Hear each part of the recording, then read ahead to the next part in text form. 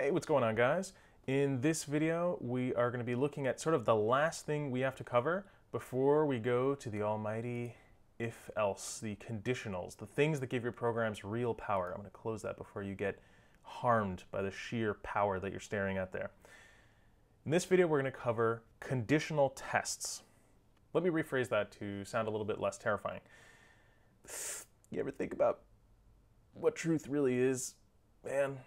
So I might not be able to answer that kind of question, but in terms of Python, I can tell you what truth is and isn't.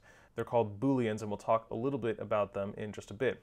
Testing if something is true or false is something that you probably learned in grade school. It's basic logic.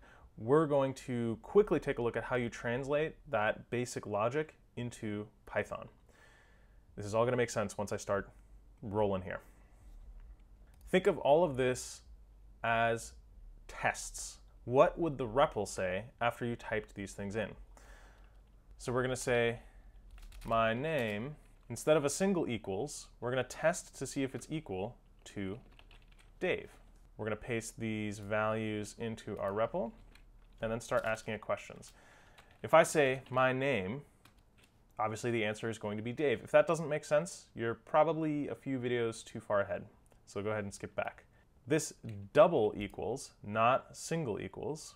I recommend that you, at least at first, say it out loud when you're typing it out in your programs and say is equal to, like is equal to, because it's a very common error to leave the second one out, and then you're actually doing assignment, usually in a place where you really don't want it.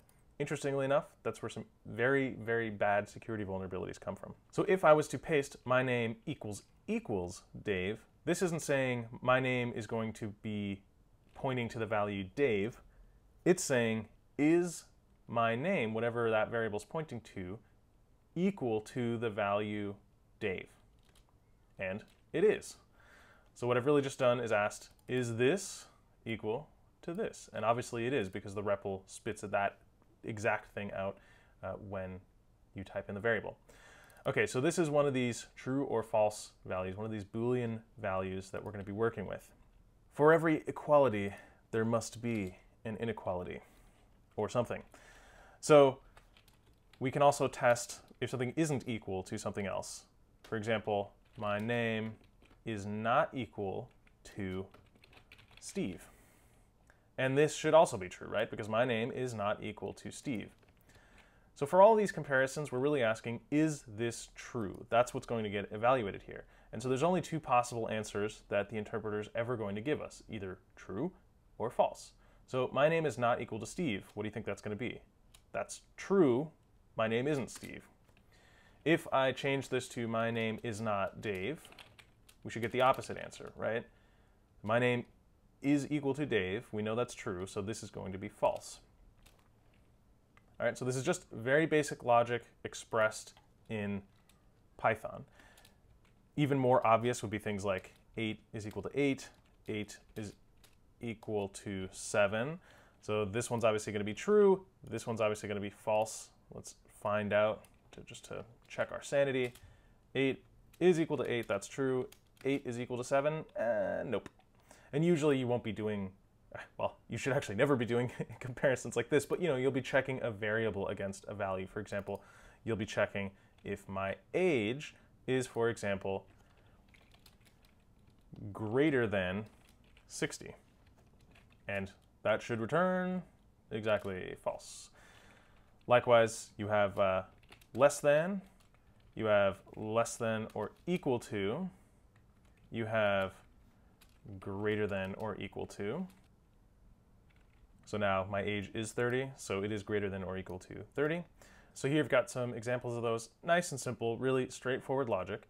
And one of the things that can be slightly confusing is combining these things. So PEMDAS applies. If you never learned that in school, it is PEMDAS. That's the order of operations that Python will apply. So if you have a statement that could be kind of ambiguous, where multiple ones of these are chained together, it will first apply anything inside of, or evaluate anything inside of parentheses, then it'll do exponents, multiplication, division, addition, and subtraction. So we can come up with some fun combinations. For example, age is greater than 16 and age is less than 100. Let's say if we're trying to ensure that age is between 16 and 100, and age is not defined, that is wonderful. Let's try that again. Age greater than 16 and less than 100. That's true. We can also do a fun version of this. 16 less than age less than 100. That's actually a much cleaner way of doing it because when someone reads your code, they don't have to evaluate this side and then realize that you're actually chaining this together with something else that has to be true and then do more thinking. This visually already tells you what it's doing. We're testing to see if age is between 16 and 100. Let's go ahead and evaluate that. So you can see that evaluates to the same thing. The important thing here is the and. The and lets you combine two different things. And we can actually use this directly with Booleans. I'm going to show you and or right now. So true and false. I'm going to show you what that evaluates to and then talk you through it. Evaluates to false. What and actually does, what the Python interpreter does when it sees and, is it says, okay, I'm going to return true if both sides of me are true, if both things are true. So true and true is true and true. That's the only time that and will return true, is if both things that you're testing are true. If you use or has short circuit behavior. The first true thing it sees, it'll return true. So if I say true or false, it'll say true. If I say false or true, it will also return true. The difference between these two cases is this short circuit behavior. The or never even evaluates this. So I'm just passing in true and false, but if this is some complicated comparison or some very computationally expensive calculation, then it will never even be executed. So you won't have the performance penalty of actually having to evaluate both things. Because if or finds any value as false, like the first one, it will never evaluate the second one. It only evaluates the second thing if the first thing is false. Does that make sense? As soon as it finds something truthy, it returns true. In this example, it found something truthy faster because it was on the left side here. So I'll evaluate it first. On this side, it actually had to evaluate both things. Is false true? No. Okay, so we could still fail. So let's check the second side. Is true true? Yes. So true. One of these was true. The only way that this returns false is if both sides evaluate to false.